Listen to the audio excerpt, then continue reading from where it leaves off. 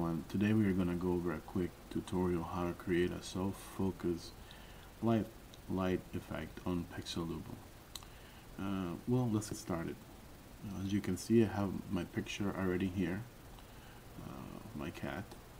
I'm going to go ahead and I will proceed and create a new duplicate layer. So we open the layer window at the bottom right click, duplicate layer. We are going to be working off the duplicate layer throughout this quick exercise. The next step is to proceed and change the opacity to about 85%, like so.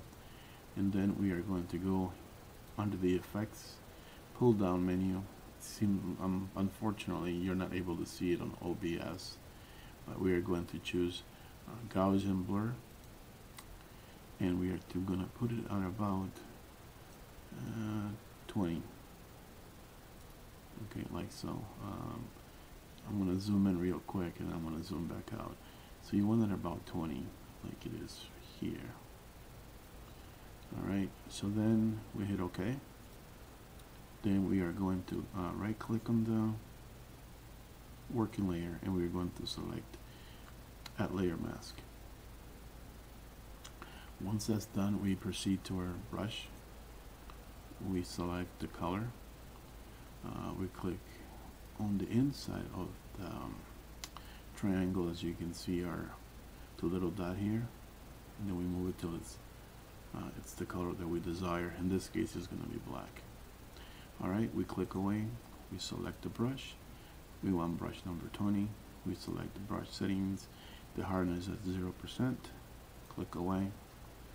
Then with your left bracket key, you can decrease the size of the brush, and with the right size bracket key you can increase the size of the brush, as you can see here.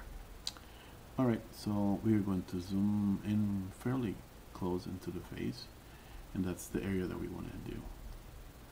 So we're going to start going with our brush.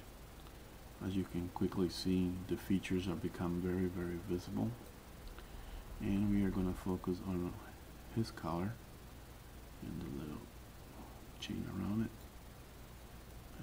and we basically go around the whole feature of his face, his ears, his nose, and just trying to clear some of that blur effect.